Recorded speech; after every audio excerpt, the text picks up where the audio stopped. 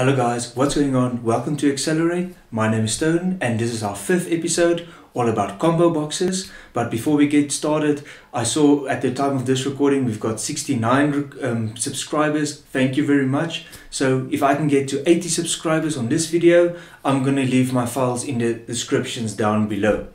Once again, I've put a poll on Facebook and the winner for this episode was the combo box. So welcome to episode 5. Combo boxes in VBA. So what is a combo box? A combo box is one of the options in VBA that you can choose, and it will give you a little drop down list where you can choose an option and then it puts it into the combo box. Quite exciting stuff, and I'm very excited to code with you today. So let's get straight into it. So I'm here on my desktop and I'm going to create a new Excel file. And I'm going to call it combo box. So I'm just going to go into our spreadsheet that we just created.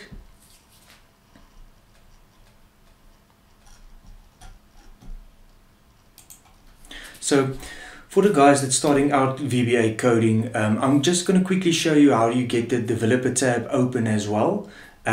So you will see I've got the developer tab open here. I've also explained it in my previous videos, descriptions above. And you go to File, and you will go to Options, and then you're also going to go to Customize Ribbon,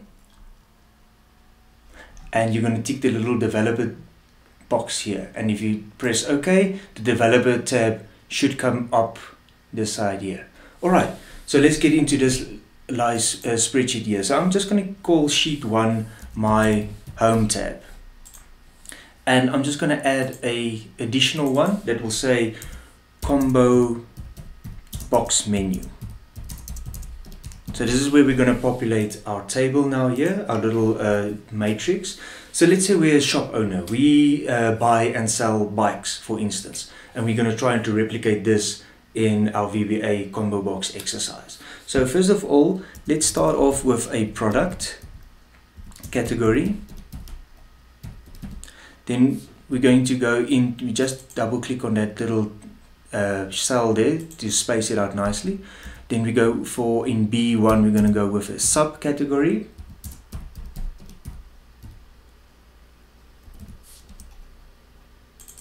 And in cell C1, we're going to go with a product code. And then just to make things interesting, we're going to go with a we said we're going to do a bike shop here. So let's say we've got bikes. Our subcategory, let's go for colors. We've got a red bike. And let's say for product code, we've got 2 types of red bikes. One for smaller children and then one for adults. So let's say we've got red bike 1 and red bike 2. We're going to follow the same logic. I'm just going to copy and paste it from B2 to C3. I'm just going to highlight, copy, and on it Control C, highlight, Control C, Control V to copy and paste. And then instead of blue, we can instead of red, we're going to go with a blue bike. So we can type it out. We can say blue, or a nifty trick as well. I'm just going to undo here. I'm just going to show you. I'm going to hit Control F. So it asks us to find what I want. Red in this instance, and I want to replace it with blue. So I'm going to hit the replace tab here. I'm going to say blue, and I just highlight the selection that I want, and I'm going to say replace all. So if you tick this button, it's going to find our red and it's going to change with blue. So it should change with 3. Awesome. So that worked quite nicely. I'm going to Control C, and let's add in just another bike. So Control V. So this is a blue, still the blue bike. I'm going to hit Control F.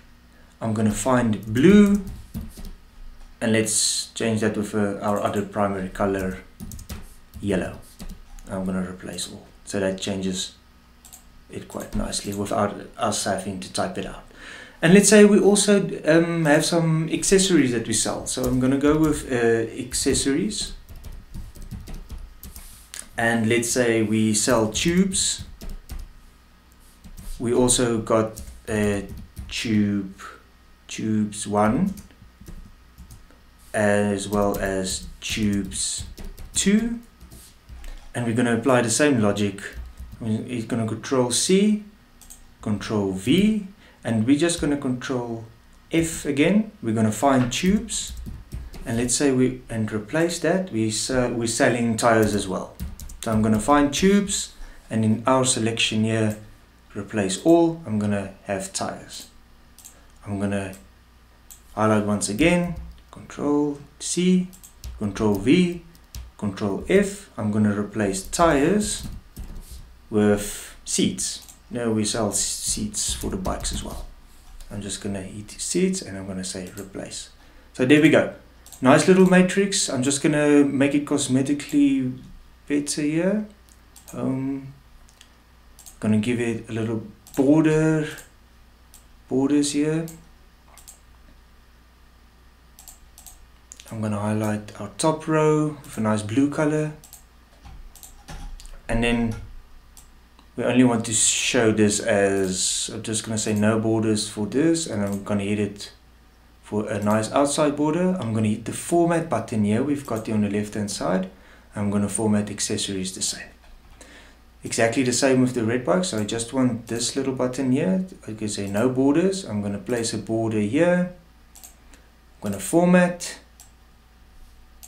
And what is nice is you can also hit that format button. You can highlight and replace it like this as well. Format and format. There we go. So this is a nice little matrix that we worked out for our combo box exercise. So let's get into our VBA. This is where the fun starts. So we're going to go into our developer tab here. I'm going to go into the Visual Basic. So this takes us into the Visual Basic interface, and you will notice there's nothing that we coded yet in this space of time. So I'm just going to right click on VBA project, and I'm going to insert our user form.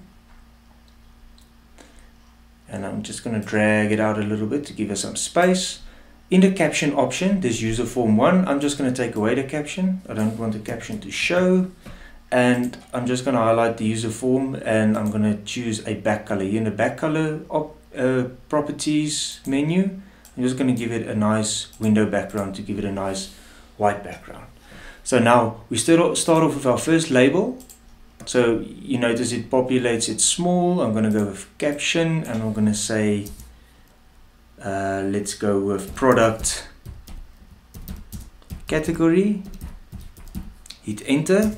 So it changes it to product category here, and I'm going to change the font.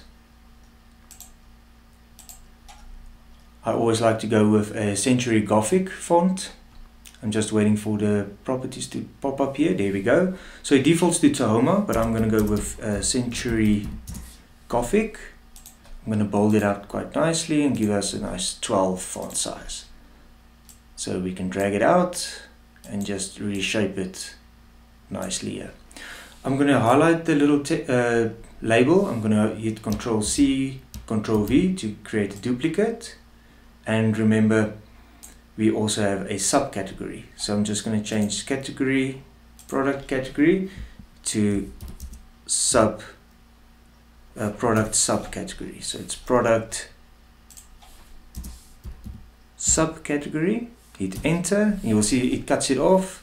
So I'm just going to highlight every label I've got going here. So I just hold in Control, and then I click on both of them, and you can drag it out to reshape them simultaneously. Alright, so I just want to see here. I think I've got I already got a third label here that I Control C and Control V, so I'm just going to use this one as well. There we go. And our final piece of the puzzle in our matrix was the product code. Alright, product code, enter. So now we've got nice free labels, and I'm also going to insert our button real quickly as well. So I'm going to go with a image here. Just going to reshape our user form to fit the image. and I'm going to left click on the image, and then here in the picture options where it says none, I'm going to click on the ellipse button, and it's going to take me to my pictures on my device. So I'm going to go with my preloaded picture here. So I've got a check and a cross here. So please go to Google Images and download these pictures that looks more or less the same as these, and then I'm going to choose the cross picture here. It zooms it in, but it's a quick fix. We just go to picture size mode and we choose the third option which says zoom, and I'm also going to just take away that border. So in border color, I'm just going to drop down and choose the window background, so that looks quite nice as well.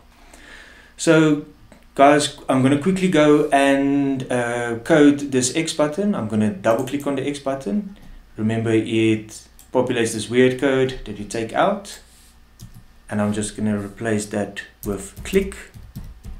Hit enter twice, and we're going to say user form 1.hide. So if we click that X button, we don't want to see that the first user form that we created. It hides it effectively.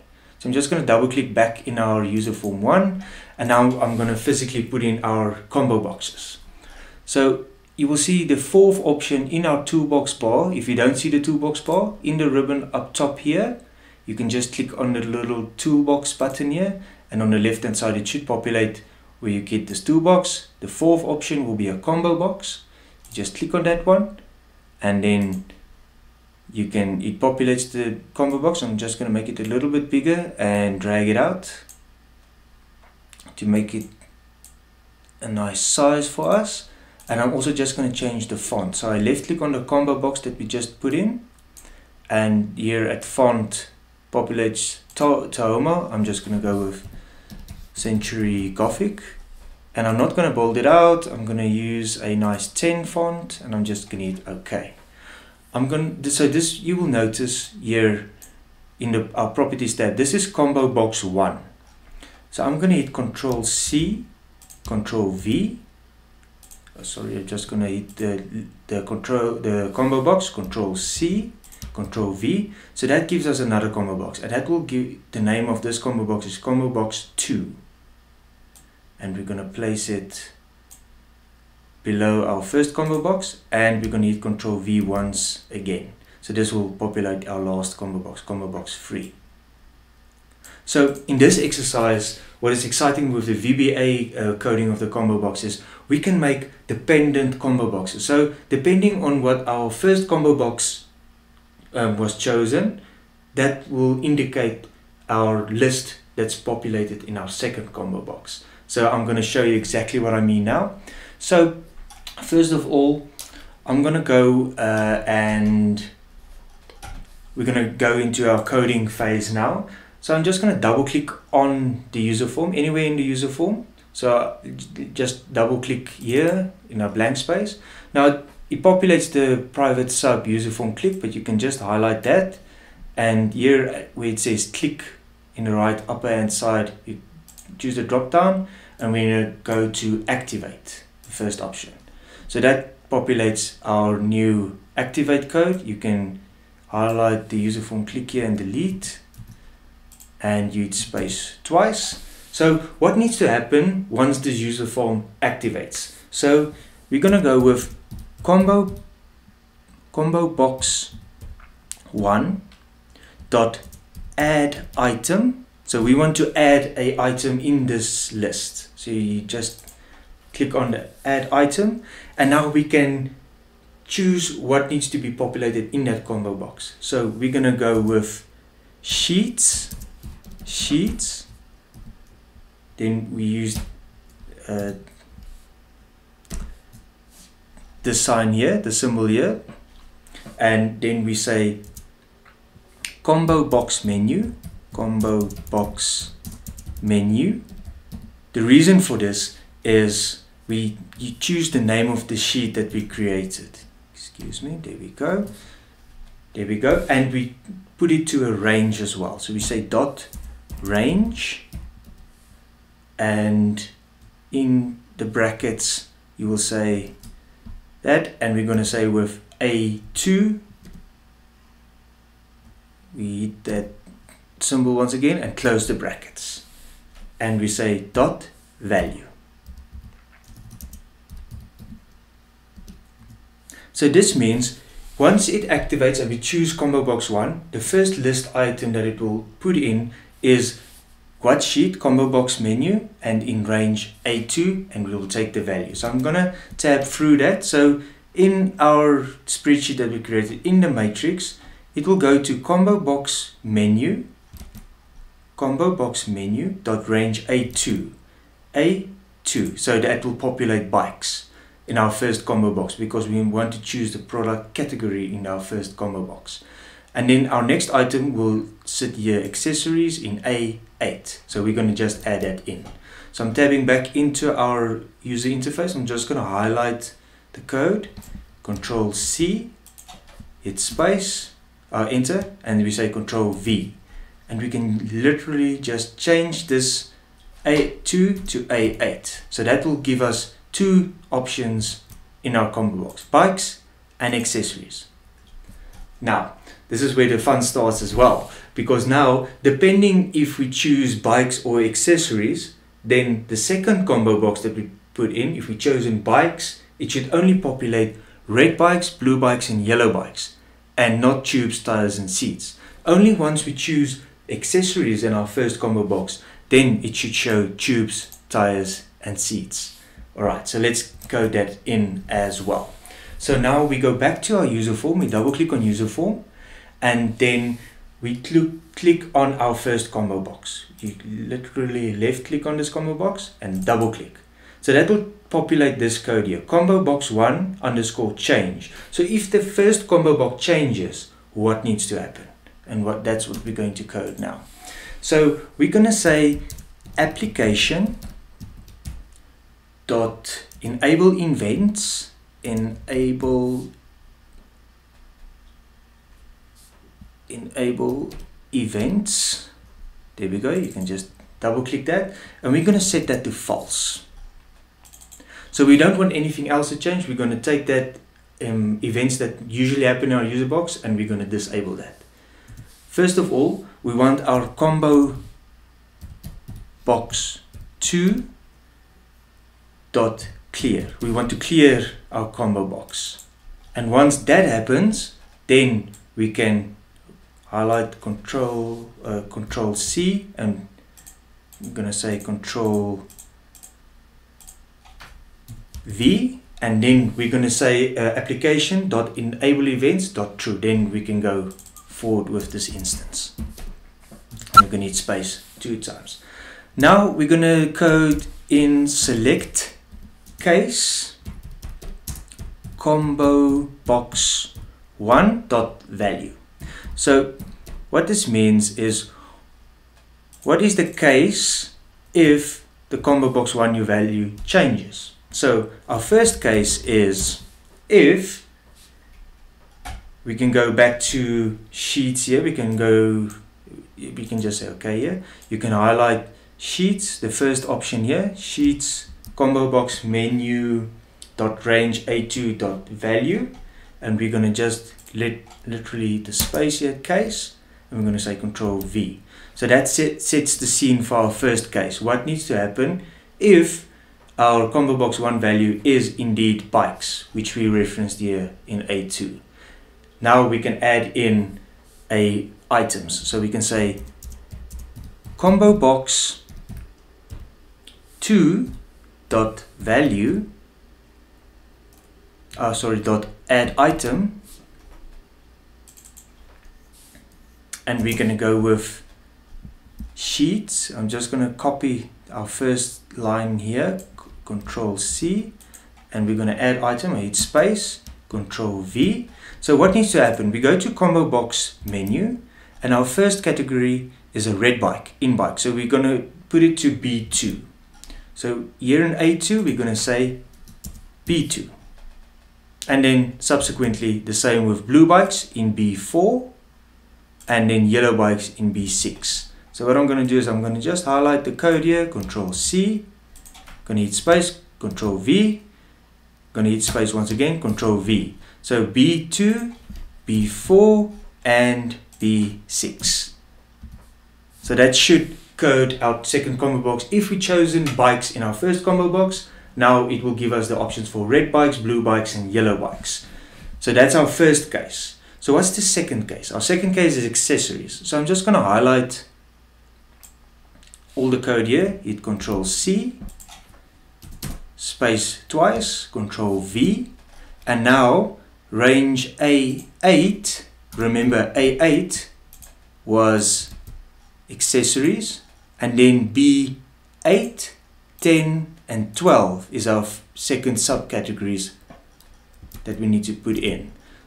So we can say here it's B8 in our first line item here, B10 in our second line item, and in our third B12.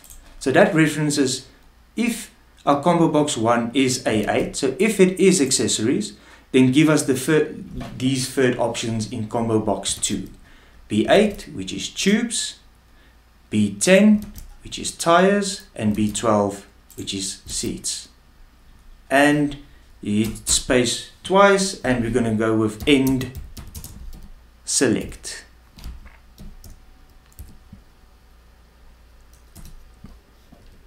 There we go.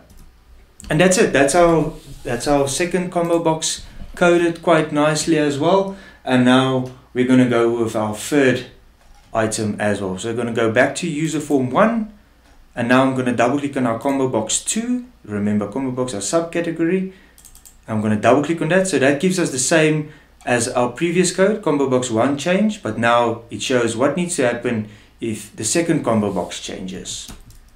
So the same is true here. So we can highlight our 3 line items here at the top, Control C, and we're going to paste it in at Control V at the second combo box that changes. And we're just going to change combo box 2 to combo box 3 that needs to clear in this instance. And now we're going to go with the same logic here. We're going to say case or select case. We're going to Control V, and now it's based on our second combo box value. Hit space twice, and now once again we're going to go with our control case here. So Control C, and we're going to paste Control V. So this is now nice. And now this means if we chosen red bikes, what needs to be populated in our third combo box? So obviously red bike 1 and red bike 2 needs to be populated. So this is B2. So if B2, I'm going to change A2 to B2. And what needs to happen? Now we can insert a list. So we added items here in our second combo box. I'm going to show you how to do a list now. So I'm going to show you to do combo box 3.list. So now we're not going to add our item, we're going to list items. We're going to hit space, and we're going to go equals. So if we add an item, there's no equal sign. If there's a list, there is an equal sign. I'm just going to copy, we're going to just say okay there. I'm just going to copy this line item here, sheets in brackets combo box menu dot range B8 to dot value, Control C. I'm going to bring it down, space, Control V, and now we're going to show it a range. So if it's B2, we need to show C2 to C3. So we just in range, it's C2, show the symbol, and C3. And that's it. We're going to double click that. We're going to highlight our previous code, Control C and Control V. Now B2 is done. So if it's blue bikes, B4, we need to change the range to C4 to C5. C4 to C5. Highlight once again, Control C, space twice. If it's B6, remember B6 is yellow bikes. It needs to go to C6 to C7. So C4 becomes C6, C5 becomes C7. And then same applies with our accessories. It's spaced, entered twice. If it's B8 tubes, B8, and then it becomes C8 to C10. So it becomes a C8 to C9, sorry, C8 to C9. There we go. And once again, Control C, hit that space, Control V. If it's B10 tires, it becomes C10 to C11. Just going to tab it in. If it's tires in B10, it's C10 to C11. And our last one is seats. Just going to highlight once again, hit space twice. If it's B12, so it's B12, this becomes C12 to C13. And our very last line item is end select. There we go. So that's our coding done. It was quite a mouthful, unfortunately, but this small piece of code is quite heavy, and we're going to test it now out and see if it works. So last step is I'm just going to close the Visual Basic. I'm going to go to our Home tab, and here in our Developer tab, I'm going to go with Insert. I'm going to insert our ActiveX Control button here. There we go. And if you remember, it shows by default as Command Button 1. You can just hit Properties here, and we're just going to change the caption to, let's say, Show Combo Box. We hit Enter and close the properties, and we're going to double click on the code here, hit Enter twice, and we're just going to say user form 1.show. So we just want the first user form that we created to show. I'm going to hit exit. I'm going to exit design mode. So let's test our code now, guys. I'm very excited. Let's see if it works. So I'm just going to double click on our combo box. The combo box pops up. So that's step 1 done. Now, if we choose subcategory, we're going to go with our combo box. So there we go. We've got bikes. We've got accessories. So if we choose bikes, and now in our subcategory, we're going to choose red bike, blue bike, yellow bike. It's not going to show the accessories because we haven't chosen any accessories. And if we choose red bike, now in product code, you can drop down and it shows red bike 1, red bike 2. Awesome. So it seems like it's working. Let's test it. Blue bike 1, blue bike 2. Awesome. Yellow bike 1, yellow bike 2. Let's test our accessories. So in a product category, we're going to choose accessories. And now we've got tubes, tires, and seats. That's perfect. We're going to choose tubes, tube 1 and 2, tires 1 and 2, seats 1 and 2. And if we hit the X button, it closes the user form. Guys, this is quite beautiful stuff, and I'm so glad the code works. Our first try. I'm very glad you could tune in, guys, and I'm not going to leave you there. So we're going to take it a little step, a little bit up for our next video. I'm just going to show you a little teaser here, because I'm gonna put in some VLOOKUPs in that. You know what? I'm gonna leave it there. I'm just gonna leave the teaser there for you. I'm gonna put in VLOOKUPs within our combo boxes in our next video. Guys, you're gonna like it. So as I said, at the time of this recording, I've got 69 subscribers, which is nice. And if I can get to 80 subscribers, I'm going to leave this file that we just created for you in descriptions below. Guys, always check out my first videos, which is also nice if you want to gain some knowledge. I was very glad to join you tonight. And guys, all the best from me, from Stone, from Excelerate. Cheers.